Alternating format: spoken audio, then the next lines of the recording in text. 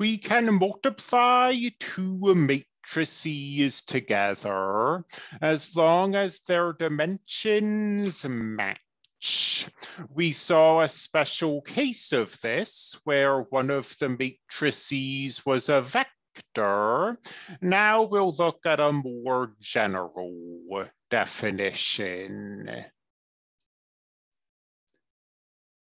We'll start by discussing when we can do this multiplication.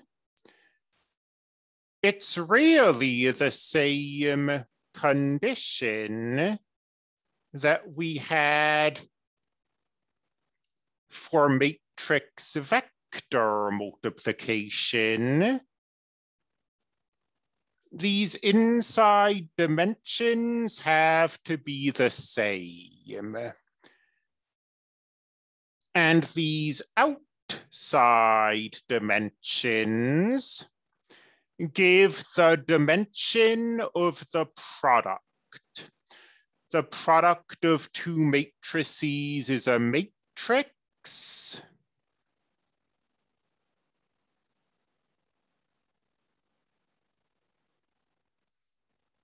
And this together give the dimension of this matrix.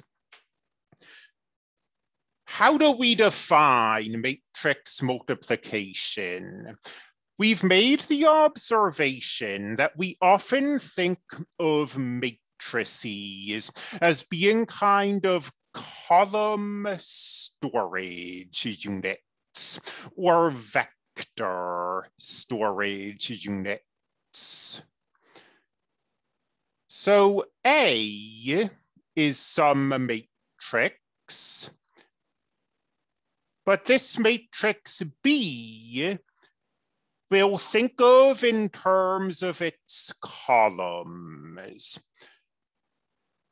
We'll think of B as being a bunch of column vectors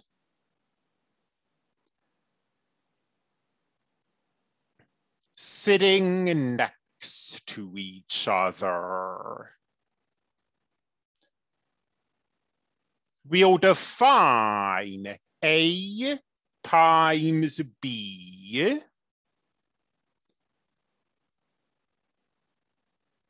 to be the matrix whose first column is A times the first column of B,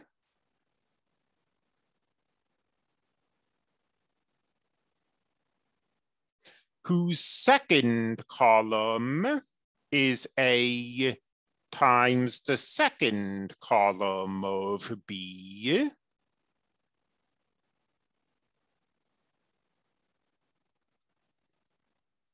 and so on.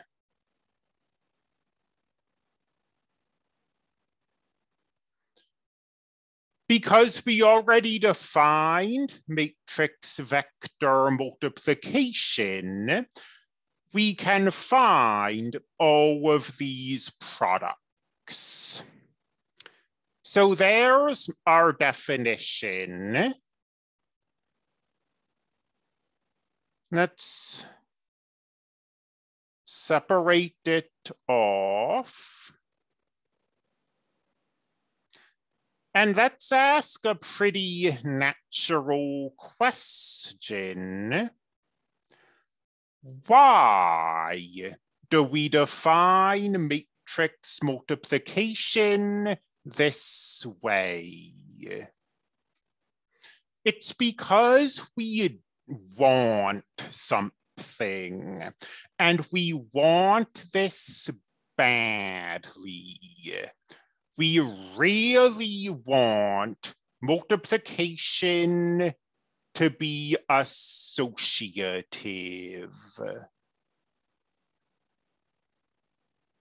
That is to say,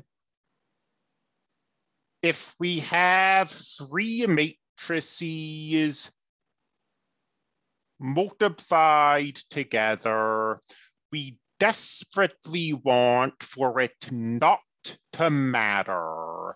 where the parentheses go. If matrix multiplication is not associative, we basically just can't multiply 3 matrices together. That would be a huge problem. So we really want this to be true. And we want it to be true for all matrices whose dimensions match, such that these products are defined. Let's look at this thing that we want in the special case, where one of these matrices has only one column. So in the special case where this matrix here is a column vector. Let's just look at the right-hand side of this equality, because b times x is defined. We know what b times x is. If we think of b as a bunch of column vectors sitting next to each other, then b times x is a linear combination of the columns of b. Now, this matrix vector multiplication distributes over vector addition. In each of these terms, your x is a scalar. You can pull it out. And when you do that, what do you get but a linear combination of vectors? This is a vector, this is a vector, and so on. A linear combination of vectors can be rewritten as a matrix times a vector.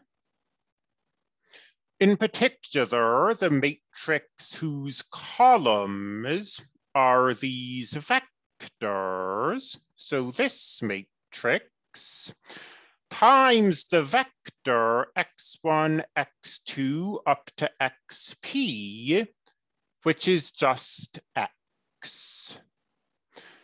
So if addition is going to be associative, I think I misspoke. If multiplication is going to be associative, which we badly want it to be, this equality has to be true. And how can we make sure that this matrix times x equals this matrix times x? Well, the easiest way to make sure of that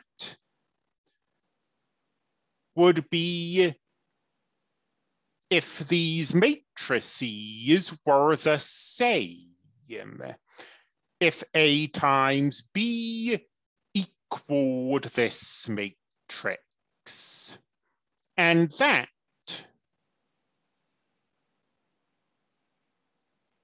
is precisely how we define A times B. So I'm not saying it's the most obvious or the most natural definition, but it's really the only definition we can have if we want for this to be true.